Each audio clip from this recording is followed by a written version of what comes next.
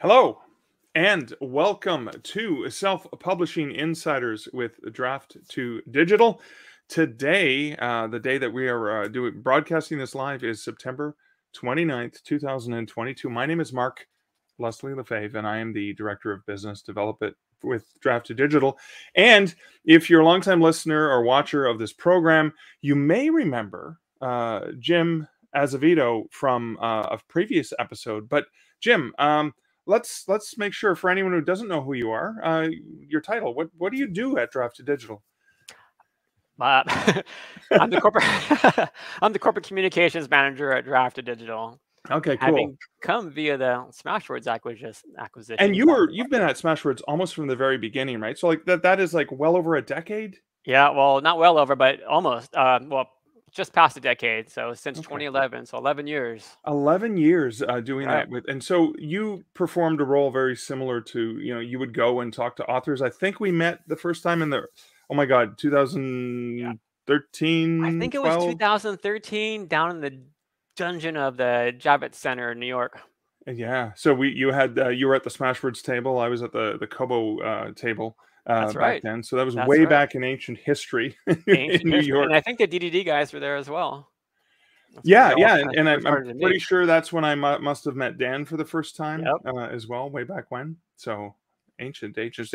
But we just got back with several of our awesome colleagues. We just got back from and thoughts and prayers to all of our friends in Florida who we just left. I mean, because just where we were at the Trade Winds at Novelist Inc., they just got walloped yesterday, and I've heard from a few people who are safe, but yeah, we were there last week, right? Right, and it was terrifying to see that cone of the hurricane's path approaching that area where we just were. Yeah, and knowing that we have so many friends back there still. I know. So we're keeping an eye on their friends. We're sending them well wishes and hope everyone is doing okay. But last week, at Novelist Inc., we reconnected, met for the first time as colleagues of the same company, along with several other awesome Draft to Digital folks. But I think before we get into that, there were some trends. There were some things that we picked up from talking to the authors at Novelist Inc., right? Yeah, absolutely. I mean, it's so nice to go to a conference and be an attendee and just soak up all this information that's coming at you versus worrying about presentations and other things. But as anybody knows who's gone to lots of conferences, when you go to a conference and you're taking in all this information, you start to worry, like, what am I going to forget? But then over the next few days, the things that were really impactful or really important start to bubble up to the top of your brain. And one of the things that stands out to me, Mark, was how much talk there was about direct sales and how important it is to authors. Yeah, no, that's definitely been a growing thing, which is why, I mean, that is an important development that we're going to be adding to Books to Read, the ability to add additional links and additional stores. But so I had, and I picked this up from our colleagues over at Kobo's nice little pocket notebook that I could just keep right here, nice and handy to do this, so I could have my hands free to shake hands and have a coffee in one hand, because that's all I drank when I was there was coffee. But I have, I think, honestly, about 60 pages of notes from Novelist Inc., which is just amazing. And like you said, there's so much to digest, but also I've been going through the stats, and I know that's potentially why some people are tuning in, is I've been going through the stats for Q1 and Q2 of 2022. So basically sales from January all the way to June. Did I do the math right? That's 6 months, right? Yeah, something like that. To the end of June. And we do have some stats beyond that, but I just wanted to look at a snapshot, because what I was doing was looking at what were the sales. Now the systems, because our systems at Smashwords and Draft to Digital are not yet merged, I want to compare apples to apples. So if I go back and compare sales from last year to this year, obviously when you bring in the Smashwords sales, it's going to change them. It's like, they're way up. Right. Hey, what's going on? So I was trying to compare apples to apples. So I was looking only at the Draft to Digital sales. Okay. So I can have that ring fence of, Q1 and Q2 of this year compared to last year, compared to the year before. But Jim, do you remember something odd happening in Q of 2020, the first quarter of 2020? Anything strange happen in the world? I think there was this virus, I think that. Yeah. And it was a computer virus that spread and people clicked on it, right? human virus this time, but the world started to shut down as the apocalypse started taking over. Oh my God, yeah. So we saw across the board, we saw digital book sales see the most ridiculous growth since what Absolutely, people often call positively. the Kindle Gold Rush days, right? 2009 to 2014 was, Right. triple digit growth for ebooks. But back then the numbers were small, so triple digit was but then the first time since then, in March of 2020, our growth was ridiculously high. It was back to triple digits on big numbers. Yep. So Because everything was shut down. You couldn't go out to stores, and people, I think, started either discovering the joys of digital downloads the first time or started rediscovering the convenience and the flexibility of just sitting, on their couch in their pajamas, browsing for a book and downloading that next book in a couple of minutes. exactly. I remember the fear of getting a physical book from the library or the bookstore, and maybe it would have something attached to it that would make us sick, right? You remember bleaching things when you brought Oh them yeah. into the house and stuff? Yeah, exactly. Put them in a staging area so that it could sit there for 2 days. Right. But I remember picking up my phone, and I had the Libby app, and Libby is how you would get access to Overdrive. So we distribute to Overdrive, which goes to the libraries, and so you connect your library card, and I could get ebooks instantly. And we saw huge library growth sales. Again, that was unprecedented library sales growth. So I'm saying this to set the stage because we're in an environment right now, September of 2022, 2 years plus, almost 2.5 years since the world changed dramatically. And we're looking at sales. It's challenging when you see the significant growth between 2019 and 2020. When you compare, and 2021 was also a year of growth, right? Not quite as dramatic as 2020, but there were lockdowns. People were stuck inside reading. Sure. Hey, what am I going to do by myself? Well, I'm going to read, right? I'm going to stream things. Exactly. I'm going to do TikToks. And I'm going to read. Right? So what we did see that that growth. So what we're seeing is, and I'm going to share some data that's going to show that we year over year, when we actually look at Q1 and Q2 from last year to this year, actually seeing a slight decrease. But that is compared to 2022. So what I did is I went back to normal times, like we're getting back to normal because times. Here's something that happened this year. Is this year roughly around the same time, between the beginning of March, maybe the middle of March and April, we saw something else happen. We saw isolation, lockdown, crossing the border, between the US and Canada and other countries. The restrictions were suddenly being thrown out. So no more were people stuck at home having, hey, reading is a great option. Suddenly, everyone was pent up with 2 years of I'm going to run around, free willy and have a really good time, go lick everyone's faces, all the things that we wanted to do, anything but buy books. So Q1 started off really strong, and I'm going to share some of the numbers. But then towards the end of Q1 and beginning of Q2, we were having what we call the pandemic relapse. We were having that rebound effect of, okay, I can go do other things now. I can go actually sit in a restaurant. I can go hang out with friends like we did at the Tiki Get on bar. an airplane. Yeah, instead of purchasing books. So we did see, and this is not just in indie author sales, this is across the board. We saw a drop in sales compared to that. So that's why I'm going to take a look at Q1 and Q2 of 2019 compared to now, so we can kind of feel, okay, now that we've stabilized after this giant spike, where are we? And just so you know, we still are way ahead of where we were in 2019. But when we compare it just to those periods, you're going to see some dips. Interesting. Yeah. So so is that like a new normal, Mark, would you say? So like the numbers from the pandemic, we all were isolated. Yeah. Digital books started to take off, kind of went like this. Then we started hitting, a bit of a plateau. We started coming out of isolation. Right. So is this a new normal that we've reached that's still a bit higher? Yeah, the plateau is higher now compared to Q1 and Q2 last year. They're down compared to last year, but they're still up in general. So you're still up at a much higher rate. Because the other thing you got to remember is there are people who, let's be honest, and we will look at industry stats. and I know it's hard for indie authors to believe this. They probably like scoff at it and go, "That can't possibly be true." But this is why we believe that, you know, large traditional publishers, we believe they don't, you know, that they don't know what's going on. They're not even looking at ebook sales, because ebook No. sales are roughly 20% of what they make. And Yeah. in general, most people still have never read an ebook, right? Even though we had this great opportunity in 2020. Yep.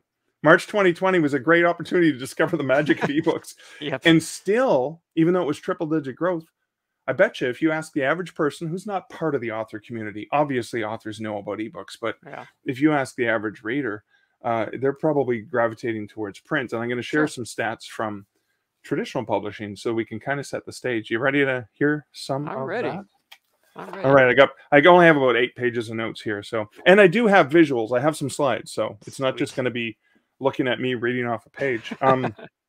So again, we've had the opening up lockdown stuff. So BookNet Canada. So I'm in Canada. I'm the token Canadian on the Draft Digital team. BookNet Canada is kind of like a Nielsen book scan made up of just book nerds who love data analytics. So think about people like Dave Chesson and Alex Newton. People like that all work there, and they're big giant book nerds, right? So and BookNet Canada collects data, sales data from independent bookstores, chain bookstores, Walmart, Target. There is no more Target here, but the Costco, all the major book retailers in Canada. But it's only print book sales, because the only retailer that was willing to give them data was Kobo, and none of the other ones wanted to, so they can't share the data because it's not meaningful if it doesn't come from at least 3 different sources. Gotcha. So and just to reiterate, the data I'm sharing is going to be from sales reports from the Draft to Digital system, and that is going to include data that comes from pretty much every major retailer except Google Play.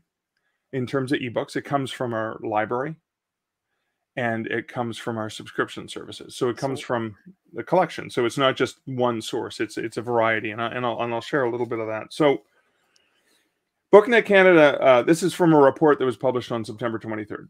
Okay. Very cool. So the first 6 months of 2022 were relatively stable, and sales were up 2% over the first 6 months of 2019. So again, they went back to 2019. So they're up 2% over 2019, because again, the sales were down compared to last year.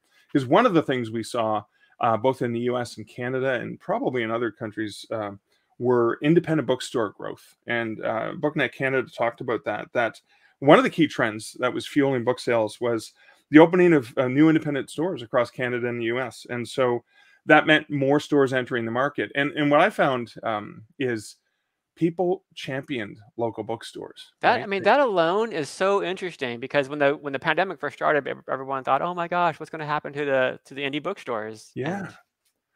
And you would think, you know, grocery stores, restaurants, people need to eat, stuff like that. I mean, people love to read, but people just got behind these small businesses. Absolutely. And imagine the growth of independent bookstores during the pandemic, like the worst time to start a business.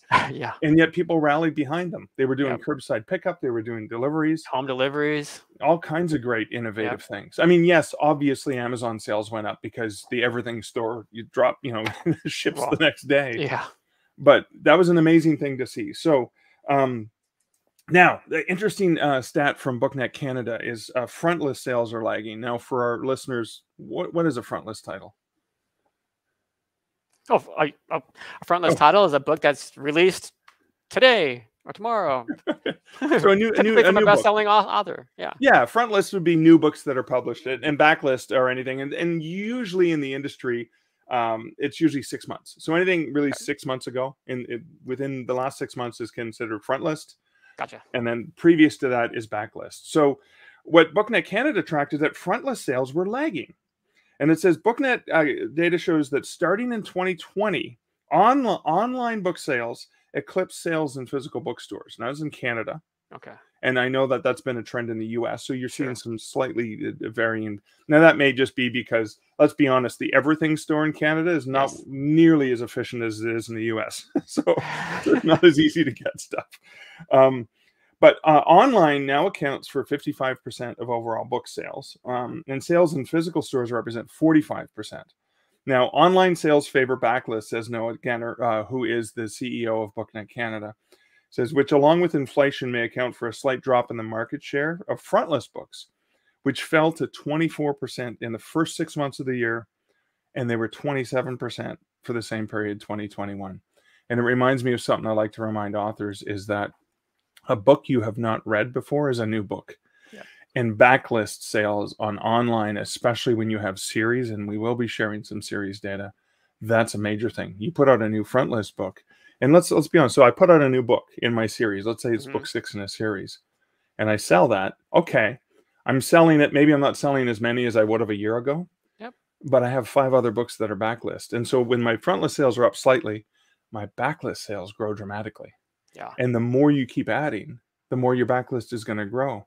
And that's what we have seen with, you know, authors you talk to at NINC, right? Like how many of them were writing in series? Absolutely. And even for some of those best-selling authors, there are still, even if you're a bestseller, there are still millions and millions of readers who still have not yet discovered your book. Yeah.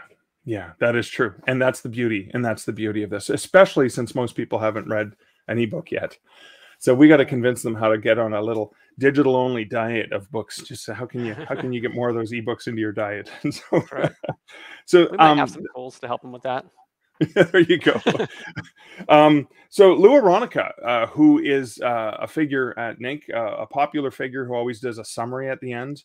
I know Dan and I stuck around the extra day so we could listen in and participate and chat a little bit more and learn a little bit about the summary and just get some updates from. Lou comes, he's a publisher. He's a small publisher, very adept, dynamic publisher, comes from decades of traditional publishing experience, but he also is one of those rare people in traditional publishing who really gets and understands indie. Yeah. So he doesn't poo-poo, like, you know, often indies will poo-poo traditional publishers, and traditional publishers will poo-poo indie authors. He gets both sides. So I really love his opinion. So he was doing a bit of a talk, and he said, so the APP, the American Publishers Association of American Publishers, I'm forgetting what the second P stands for. What is it? Isn't it the AAP? AAP, sorry, I wrote it down wrong. The AAP, the American Association. Throw me these curveballs, Mark. Something like that. All of these. What does D to D stand for? It shows a 0.08% decrease in units over last year. So, and again, most of these sales are print. Right. So they're focused. That's where traditional publishers live. But one of the things he pointed out that I made a note of is that based on, and I'm not an economist, and neither are you, and neither is Lou, but based on all signs and all of the things we're hearing from the experts, is that we're probably close to experiencing the very first meaningful recession that we've had since the streaming era began. And here's why this is important. Historically, when you look back at history of book sales, books are one of the only products that are recession proof. But this is the first time we're going to be going into a recession, most likely, where we have streaming. And what is a competition for reading? Right. So, or as we saw, streaming led to book sales. Queen's Gambit is a perfect example. A book published in the 70s and 80s suddenly became a bestseller because of streaming. Kate Bush, Running Up That Hill, how many decades later became a #1 bestseller? Again, smart note to indies. She kept her rights. So she was able to make that money. Take heed. So that's an interesting thing to think about. So, but one of the things Lou reminded us of is that people who love books don't just like books. They don't just love books. They love books. And that's like giant capital letters, exclamation point out the wazoo. They define themselves as book people, as book lovers. And they may even double down. It goes beyond a want or a desire. It becomes a need. Like I have to. It is. Yeah. Yeah. I mean, I have that sickness. I love it. It's part of who you are. Is it I'm going to buy something to eat, or I'm just going to, nourish myself with this great book that I just bought? I nourish myself with books more often than not. So it's going to be interesting to see what happens. But I suspect that, and I'm just saying that because when we're looking at the trends, typically September through December is the strongest for book sales. When in traditional book selling, you know, having managed bookstores, we would operate in the red. We would lose money. We'd be spending more in rent and employees and all the utilities than we would make. And we would make all of our money for the year between September and December, right? Wow. So that's kind of a pattern that you see in online sales and ebook sales, as you do see the trend of sales going up. So we're likely to see to start to see those sales go up. However, as we're going into potential recession and interest rates and things like that are going up, that could have an impact. But I'm still very optimistic that we're going to see those sales increase based on 30 years in the industry. So, totally agree. Could not agree more. So that's kind of an interesting thing. And again, Lou reminds us that traditional publishers only make about 20% of the revenue from ebook sales. So here's the thing that I think about as an indie author. When you think that, and we had some dramatic, right? Like I've always said, you know, talking to people about ebooks, is an ebook does not have to be 300 pages bound between two pieces of cloth. Right. Ebooks can be so much more. They can be shorter, smaller, they can be whatever. They're way dynamic. Every ebook is a large print book. And all the things that a lot of indie authors know already, traditional publishers ignored because they were busy shipping dead trees around and storing them in warehouses, right?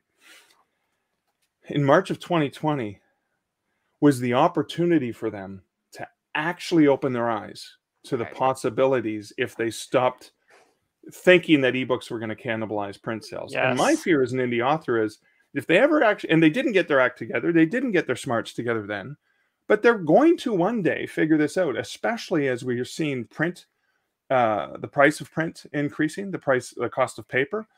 Shortages are they're still a major issue. Shortages for print supply.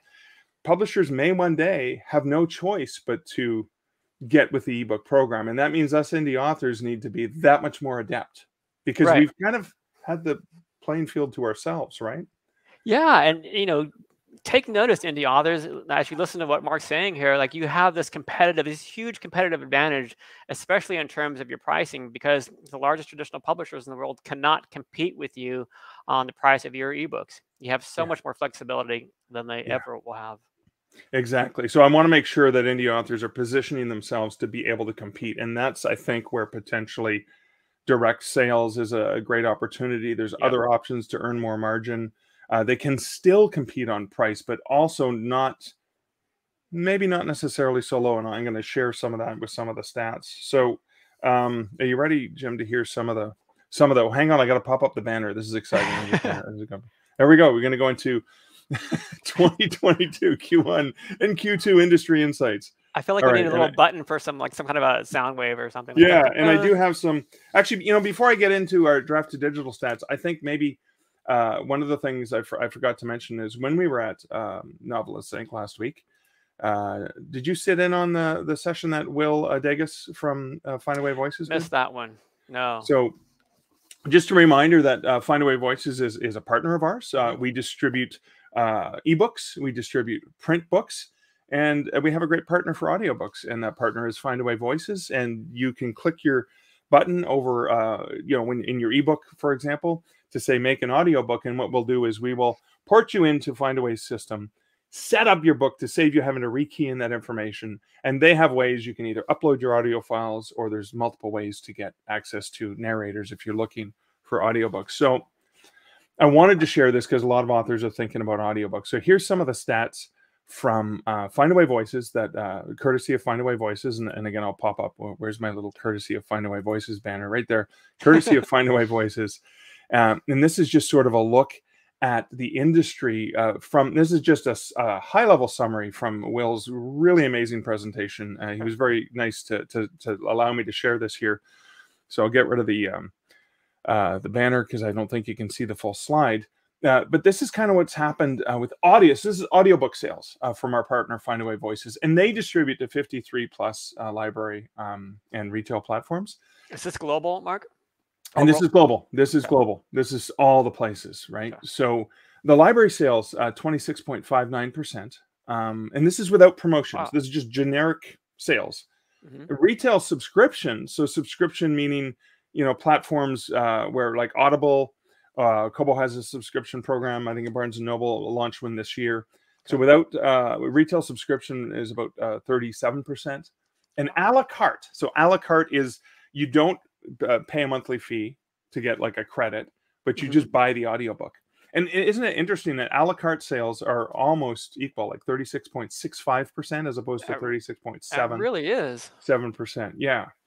So it's almost, not quite a third, but look at the library growth has been dramatic for them, because the library was not that high that long ago. So you're seeing it starting to be like almost coming to like thirds, right, for all three platforms, meaning it's smart for authors to be in as many platforms as possible: subscription services, a la carte services, library. And I say that because Spotify just opened up. Spotify now owns Findaway. Yep. And they opened up with a la carte.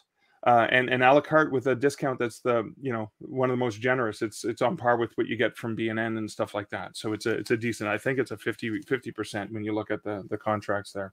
This speaks to the advice we constantly give our authors, which is, put your books in all the places where readers go to find books. Not just one or two places, all the places. All the places. Why not? You never know. Especially you want to be there to ride the wave, right? When it grows. Yep. And then with promotion. So this is with Findaway, you can set price. You can control your price at most of the places except Audible. And you can do price promos on various retailers. So with promotions, you see that the retail a la carte jumps dramatically, almost to 50%, because that's obviously where the price promo happens. Because libraries, it doesn't really change that much for them, and subscription, you're going to just go through the program as normal. So they kind of stay relatively the same. But with promotion, you see the retail a la carte jumps up, which is kind of interesting to see. The other thing that I think is important when you compare, and this is another slide from Will's deck, the average promo pricing and discount. So this is just a look at, if your retail price is between $0 and $2.50 US, with the average discount, you're just kind of seeing what those numbers are in terms of the promo price, the average discount. So obviously, if your retail price is like $2.50, the promo price on average is going to be 67 cents. And so this is kind of like with audiobooks, the price is going to be dramatically higher anyways. Right.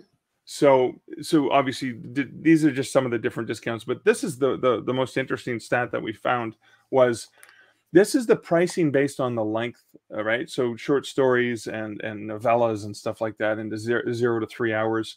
And 10,000 words of text is roughly an hour of audio. And so you're looking at, this is the average pricing based on length. And this is across both.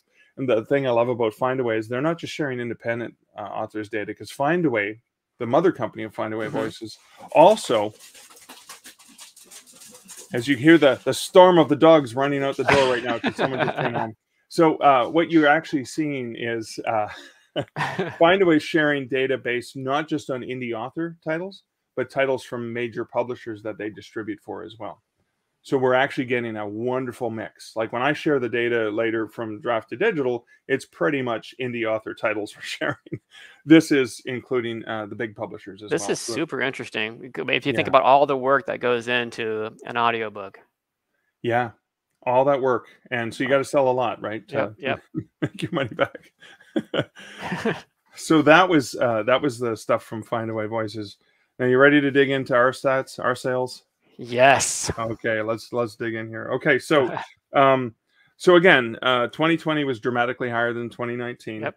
2021 was also a very healthy growth over 2020, and we thought, okay, this can't sustain. We can't keep growing like this. Can't keep growing by double, triple percentage points forever. Yeah, it was ridiculous. So we figured it's going to have to come back to normal, which we talked about. So so unit sales were down about 1%.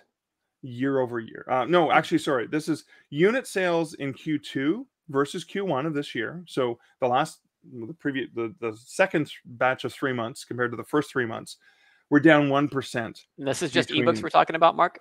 This is our ebook sales over through Draft to Digital. We're down about 1%. So again, we started off doing okay, and then as the world opened up and people stopped buying books as much, they've gone down 1%. Right. But interesting, like 1% still puts us way ahead. Right. Now, revenue was down about 4.82%, again, between Q1 and Q2. So again, we're seeing that dip. We're hoping to see that come back up for Q3, Q4 of this year. But this is the interesting thing, which is why I wanted to set the stage about that growth in 2020. So if when I'm looking at 2019, compared to 2019, our units have grown by 3.98%. So we're still ahead, right? Which is really, really good. And revenue, this is the cool thing. So that's about 4%, right? Revenue has grown by 9.9%. So let's round these up. Units have grown by 4%. Revenue has grown by 10%. What does that mean? It means authors are pricing higher. Authors are getting more money for the products. So they're selling more units, right? They're selling 4% more units than before, but they're earning 10%. Wow. So this is exciting. What we have seen a little bit more of is there's the authors who are doing box sets, and they know that when they publish their box sets that go north of $9.99 everywhere but Amazon, they can make that full 60% that they would get through Draft to Digital. And that's on all of our major retail platforms. So that's an exciting thing. More margin in your pocket, dear author. That's something I get excited about. The next stat is, and this is interesting. So when we look across the board, across all of the different channels, we're, with the exception of some growth that we're continuing to see in libraries, which is very, very minimal growth this year. Overall, we're seeing a drop. Right, and at a lot of the places, and a drop of just a few percentage points, right? Very similar to that 1% that we saw across the board. But do you know Jim? I know Jim. Do you know where the only place that we saw a growth, and we saw a growth of, get this, 4.2%, and this is January to August of 2022 this year compared to January of August 2021. Any ideas where we saw that growth? Almost like 4.26% growth. Let me take a stab. Would it be print? No, my friend. It's an ebook. It's an ebook platform. It's a retail ebook platform. It is. Let me give you a hint. It is the world's largest repository of indie author books out there. Let me see. Could it be Smashwords? Oh my God! Ding, ding, ding, ding, ding. He wins the prize. Yes, Smashwords. And here's the thing I love about this. Smashwords. How much do authors earn when they sell through Smashwords? 80% of list. 80%, 20% more. They make 80% of list. Jim, we have plans. We have yes, we have big plans. Yeah, we have plans. That'll be coming up in a future D2D Live, but we do have some merchandising plans. Megan will be involved heavily in getting more merchandising space for authors. So think about that. More margin for authors on one of the only retail platforms that saw significant growth compared to a drop, which is really, really, really hang on. So there you go. And really, did you know? Megan did you know that? There. Oh, sorry, Mark. Did you know that Smashwords is on its 6th consecutive year of growth, year over year? This is 6th consecutive year of growth, year over year, and so Smashwords is seeing growth even after we've set the stage that 2020 was a ridiculous year, and bucking it's still growing. It's bucking an overall industry trend. And we haven't even put the Draft to Digital titles in there yet. I know. Like, oh, my goodness me, this is going to be so exciting. So can you see why we're so excited? Like priming the pumps. Now I'm sticking on ebooks here. I'm sticking on ebooks. Now, it should be no surprise to anyone who's been paying attention to the book world since the inception of reading, but romance is the worst selling category. No, romance is by far, it's actually almost unfair to include romance because it takes such a big piece of the pie. But romance sales accounted for the majority of our sales. Again, 55% of units and 55.06% of revenue. Now, the thing about romance is you know that the voracious readers are reading like 3 books a day and stuff like that. Right. So you've got to keep your prices low so you can just keep feeding those awesome. We love our romance readers. We love our romance authors. We love them both. We love putting them together. So that's more than half the pie, right? Is going to romance. So I don't write romance, so I don't want to be depressed. So I wanted to look at, okay, we know romance is number one. What are the other categories? And I have another visual. Isn't that exciting? Fantastic. Bring it up. Yeah, let's bring up the visual. So romance, obviously number one, but then the next highest categories are actually mystery and detective. Oh, mystery and detective. Yeah, fantasy. And so these are sort of like the subcategories. So fantasy, and again, when I have fantasy, like it's the high level, just like romance is all the categories, and I'll dig into romance in a little bit for romance authors to see what those subcategories are. Then women's fiction, right? Number 5. That's kind of cool. Science fiction, action and adventure. So you're getting a lot of the genres up top, right? And then business and economics. Start dipping into the nonfiction titles there. Yeah, nonfiction, which is great news for authors who write nonfiction. Then you're getting to thrillers. So thrillers different than mystery and detective, right? Those are domestic thrillers, etc. And then crime. So crime's a category that's more like a police procedural. A lot of what you might call a thriller in the US, people might call crime thrillers in the UK. Gotcha. Then YA, obviously, because YA has a great crossover. Then you get into, so this is interesting, Christian fiction, self-help, body, mind, and spirit, health and fitness. So I was shocked to see cooking so high on the list, because I know you would think that you'd want that as a physical book, but no, I guess people are putting them on their ebook readers and just hanging out in the kitchen and doing more cooking. Then fairy tales, folk tales, legends, and mythology, and LGBTQ. Well, it's called LGBT in the BISAC standard, but it's that category. Then that goes on off the screen: family and relationships, then fiction, family life, fiction, historical. I mean, it just goes on and on and on. There's 3,600 categories, but those are the top ones that we saw. So that's kind of hopefully giving some hope. Love it. Do you want to see some of the breakdown? Like, let's dig into romance a little bit more. Of course I do. I'll just dig into romance. All right, this one's a little prettier. This is unit sales. So amongst the romance, within romance, contemporary romance represents about 35% of romance. And then I mean, there's about 46 or 47 subcategories of romance. There's a ton. So the rest, I just lumped them into the rest because they're all like roughly 1% or less, but there's so many of them that it adds up to 16.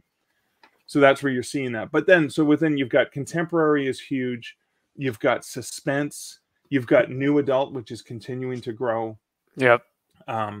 You've got action and adventure, paranormal shifters, billionaires still doing really, really well. Clean and wholesome, still growing. Anthologies. And so anthologies and collections would be when authors get together, hey, you buy book one of this series, book one of that series, get them all together, where authors are collaborating. And again, we have that great payment splitting that you can use at Drafted Digital. Absolutely. And so you'll even notice, like, so you've got paranormal shifters is 4.31%, but paranormal general is 2.49%. So, I mean, really, paranormal at the higher level would be, I can't do the math in my head, but that's going to be a bigger number, right? It's going to be 4, 5, 6, 7 odd percent, which would actually put it close to suspense, like romantic suspense. Just quickly, unless is there anything else that's jumping out at you here? Well, one thing that's kind of jumping out at me is, I hear authors saying, well, where should I write? Like, what market should I write to? I love romance. That's what I know. Maybe I should write toward contemporary because that's where it seems like the audience is. That's where the market is.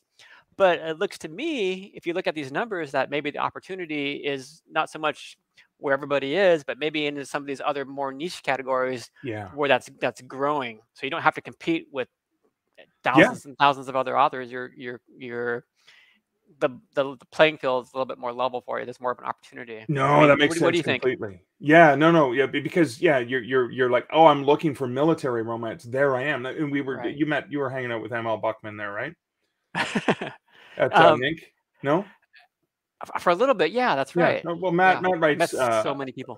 Military romance, and I know Matt's making a pretty penny. So here's the thing: it may look like 2.5%, and LGBT may look like 2.14%, but that is a big number because you got to remember that romance is still half of our sales. Right. So even if it says billionaires is only 3.59%, that 3.59% of 55% of our sales is a way bigger number than some of the other categories. That's a whopping number. Yeah. I'm going to flip it over to revenue. So this is unit sales, and revenue is going to be pretty close, right? But you're seeing a little bit higher revenue in contemporary, for example. The rest goes down a little. Suspense goes up a little. So it's very, very similar. You're seeing a very similar pattern, but it's just to show that the prices are pretty close in terms of the volume. So that was an interesting thing that I wanted to share. Other stats. So let's go back into the high level stats that I think are pretty compelling, pretty exciting. So series units.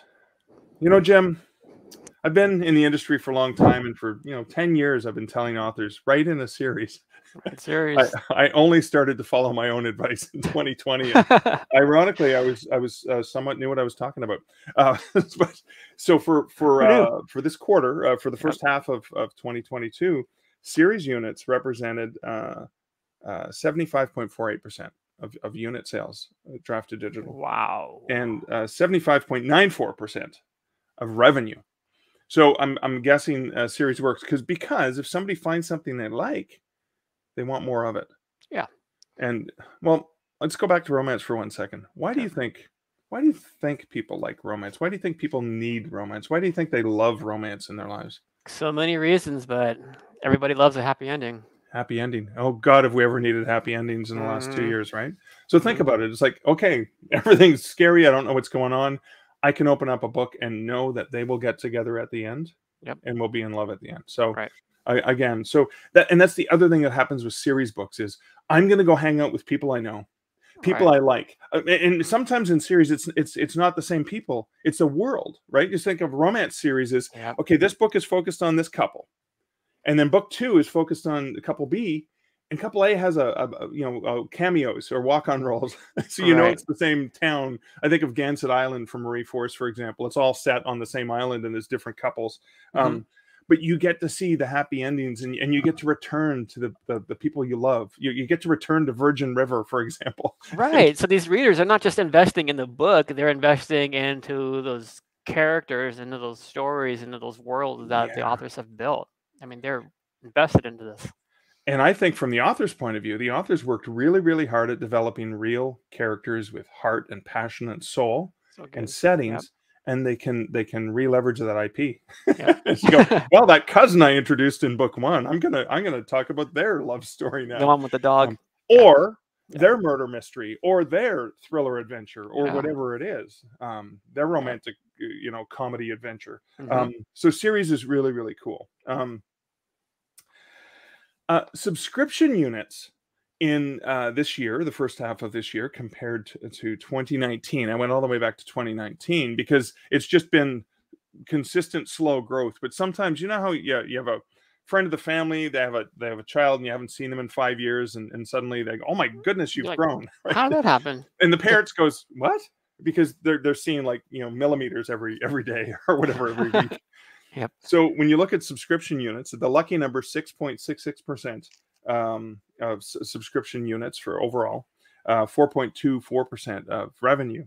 But back in 2019, subscription units were under 3%. It was 2.62%, and 2.4% for revenue. So, we have seen subscription growth from two of the specific platforms I can think of would be Scribd, and Kobo Plus, as they have dramatically expanded.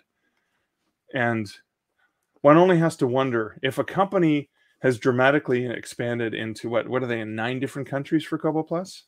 Is that because it's not working? Yeah.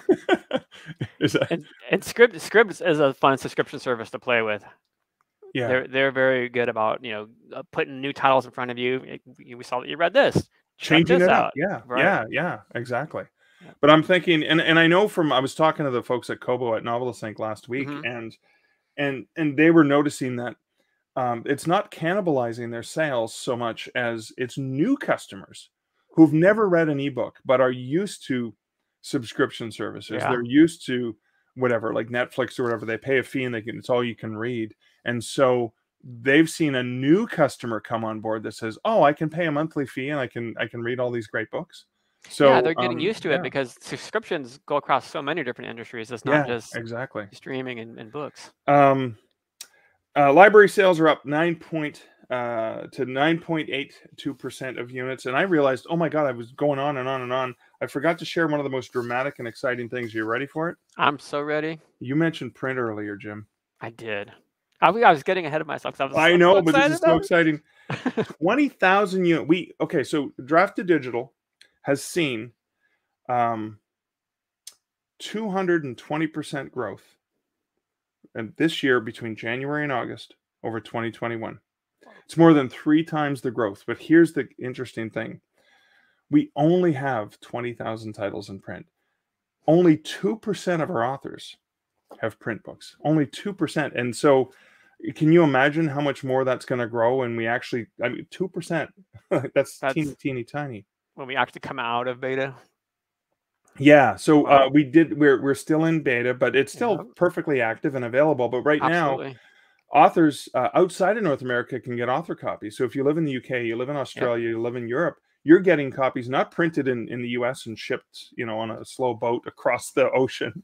They're actually going to be print locally. So the cost savings is there. And if you're not in the Draft to Digital beta, you can go click on one of your books, click on the beta tab and say, please accept the beta. You'll probably be in the beta within a week, or go to draftdigital.com/print beta, or just email us support@draft to digital. That is really exciting. We are going to close this episode with a wonderful video from our good colleague Kevin with the smooth voice. Kevin's very white-ish voice.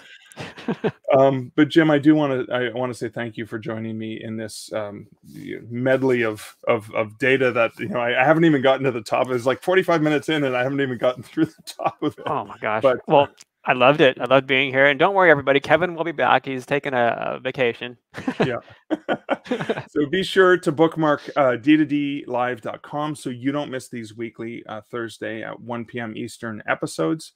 You can also, if you are interested, you can follow along over at the blog, where we will have some notes compiled from this, posted to our blog, so we can have some of those stats and pretty pictures that you saw. And again, thanks so much for joining. And Jim, thank you for hanging out with me here today. It's been my pleasure, Mark. Thanks for having me. And now over to our good friend, Kevin. Ebooks are great, but there's just something about having your words in print. Something you can hold in your hands, put on a shelf, sign for a reader. That's why we created D2D Print, a print-on-demand service that was built for you. We have free, beautiful templates to give your book a pro look, and we can even convert your ebook cover into a full wraparound cover for print. So many options for you and your books. And you can get started right now when you sign up at draftdigital.com/print beta.